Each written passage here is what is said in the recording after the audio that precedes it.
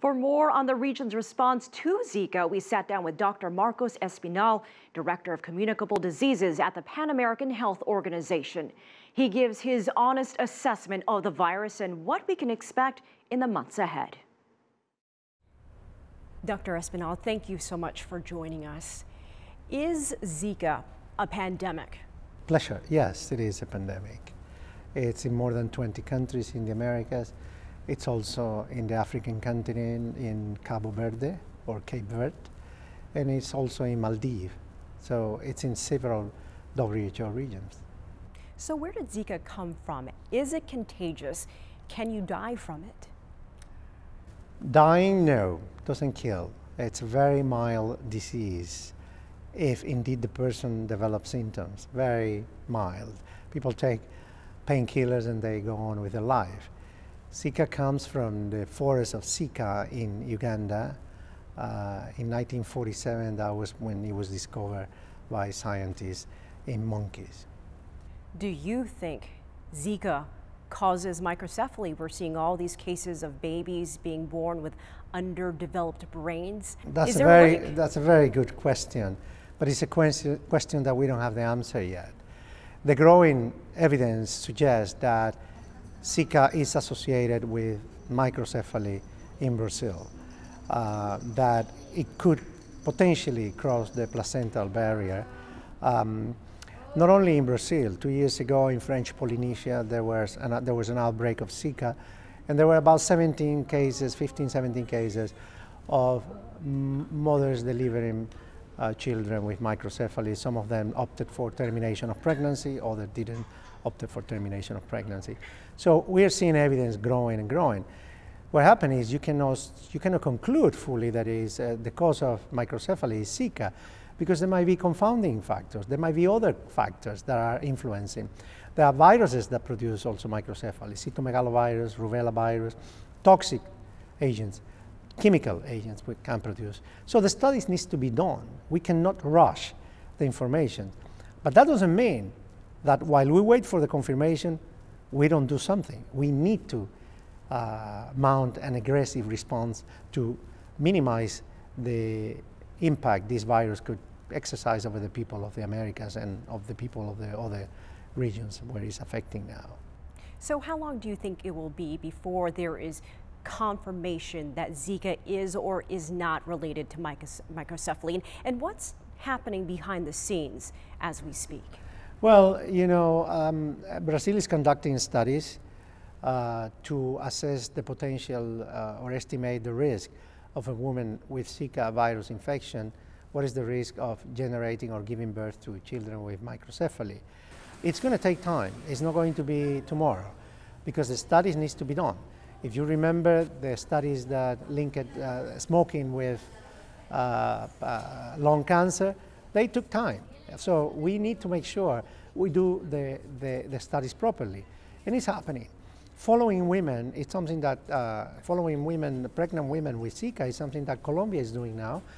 And the cohort of these women is going to give us a lot of information.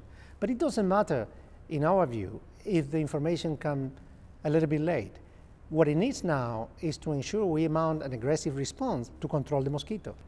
Well, I do want to get to treating and preventing in just a moment, but you mentioned Colombia, and there are reports now that possibly thousands of pregnant women in Colombia have the Zika virus. So what does this mean for them? Will they have children that could potentially have these birth defects? And is this just the beginning of what could be happening down there? Well, it remains to be seen. This is why we call for aggressive control of mosquitoes to try to avoid more infections. Women that has been confirmed with Zika who are pregnant are being followed carefully by Colombia with prenatal checks, with ultrasounds in the 3rd trimester, because there's no way you can diagnose microcephaly in the 1st or 2nd trimester of pregnancy. It's only suggested in the 3rd trimester of pregnancy with ultrasounds, and then the most definitive diagnosis is when the baby is born.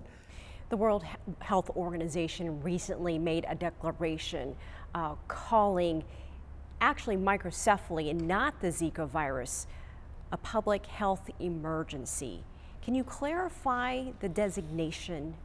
Yes, what the declaration means is that the concern is basically the cluster of microcephaly, and we need to do our best to accelerate the research to determine causality. Zika virus itself is not a dangerous thing. It doesn't create major problems.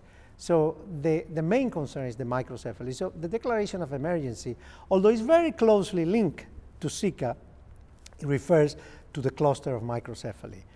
Of course, the declaration also recommends measures to ensure strong surveillance for Zika virus, making sure that we do prevention and control of the mosquito, recommending the people to use, repellents, to use personal protective measures like bed nets, long trousers, long shirts, and that's the most important recommendation for women of reproductive age and pregnant women. Avoid contact with the mosquito as much as possible.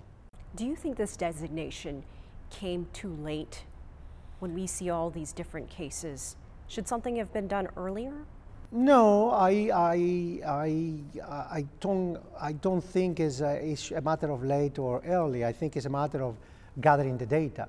Remember, the only country with microcephaly is Brazil, and we needed to make sure that the data are available there has been some criticism, but I don't think we should concentrate on that. I think the most important thing is move on and concentrate in the action that needs to be taken.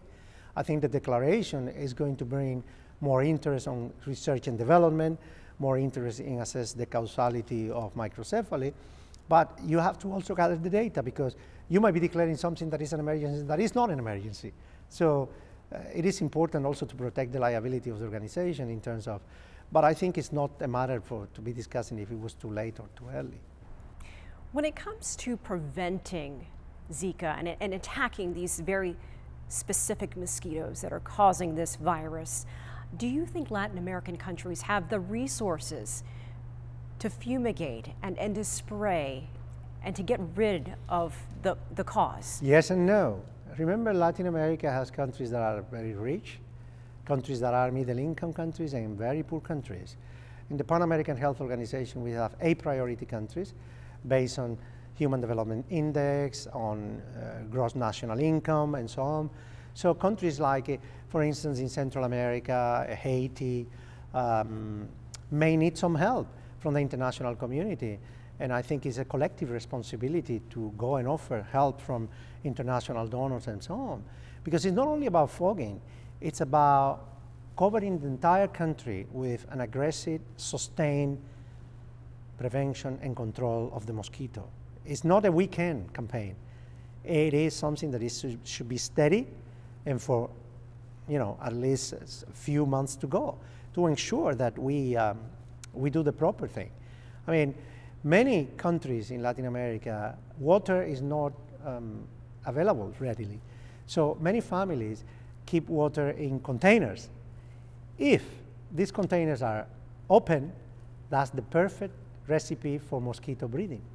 So we need to make sure we educate the families that they need to cover these water containers because that's the only prevention they have to avoid breeding sites. Picking the garbage, it's something in Latin America we have seen that we need to push, accelerate that. The mayors of the cities of Latin America, big cities like Rio, like Sao Paulo, Mexico City, Buenos Aires, garbage needs to be picked up, steadily, acceleration of that. We're not saying they're not doing it, but we can always do better.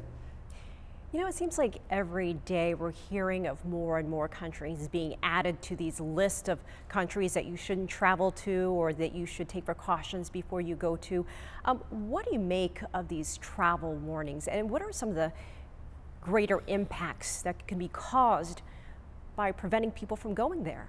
Well, that's a very important question. In the Declaration of Emergency, WHO doesn't recommend any travel prevention.